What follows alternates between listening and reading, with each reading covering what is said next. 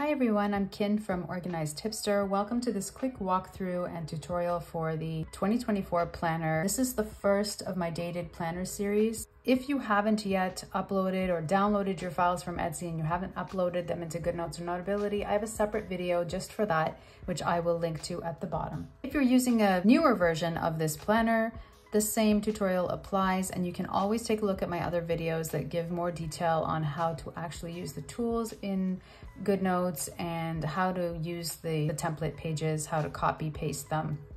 So first things first, we just want to make sure that we're in the right mode.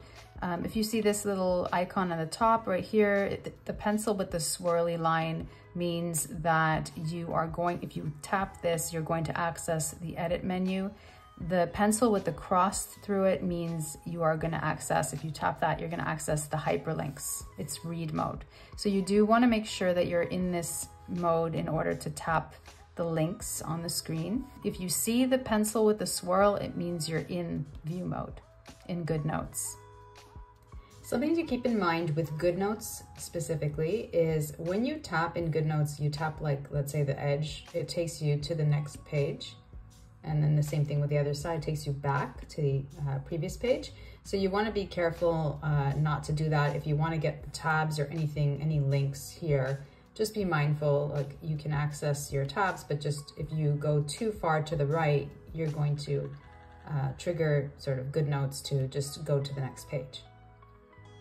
So this entire planner has this tabbed menu on the side. You'll find it on all 514 pages.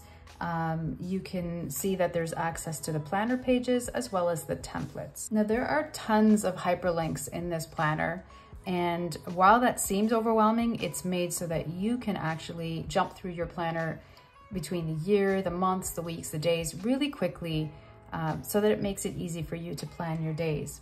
The first place I'm going to show you with your hyperlinks is under this tab right here. This is your quick links. So these are all broken down into the different sections, which you'll also find here. And so you can access the main covers from here, or you can access the individual templates within these sections. You also have this little area here to write in your custom subjects, and these are hyperlinked to each of these right here. These are the cover sections for the subjects. Then you have your 2024 index or your year index view, whatever version that you're using. All the months, weeks, and days on this page are hyperlinked. You can get to literally anywhere in your planner in a breeze. You can always get to this page from here. So if you're trying to really just jump around very quickly, this is probably the fastest way to get there. You can also reach different parts of your planner through these pages.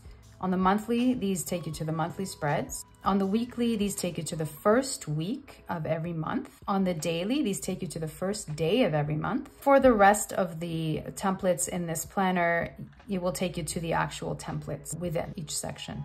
On the yearly spread, all the months are linked to the monthly spreads, and this is linked back to your 2024 index. So in your monthly section, when you go and you take a look at your monthly spread, you'll see a menu at the top. Each of these months links you to the monthly spread for that month. On the page, you'll see the numbers. They are all hyperlinked. Then the weeks themselves are hyperlinked.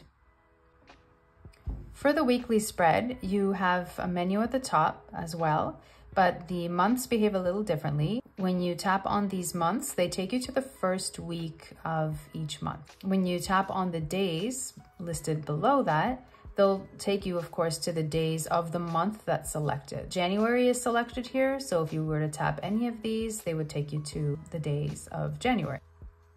The numbers listed in the boxes will take you to the daily spread, and on the right, you'll see what week number we're in. On the daily spread, the months at the top, when you tap them, they'll take you to the first day of that month. The numbers listed at the bottom will take you to the days of the active month. So we're in January. If we tap 18, we'll get to January 18. On the right side, you'll see the week number and then a little arrow, which indicates that you can just get back to this week. Tap once and you'll get back to week number 3. One last spot that I'm going to show you for hyperlinks on all the spreads. On your monthly spread, this will take you back to your year. On your weekly spread, this will take you back to the selected month. So in this case, it's January, because we're in the first week of January. On the daily spread, this will take you back to the monthly spread as well. Now for the rest of your planner, which are the templates included.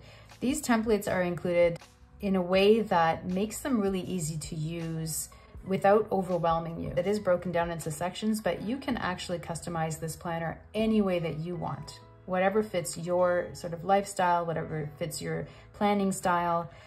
You've got weekly habit trackers, 30-day habit trackers.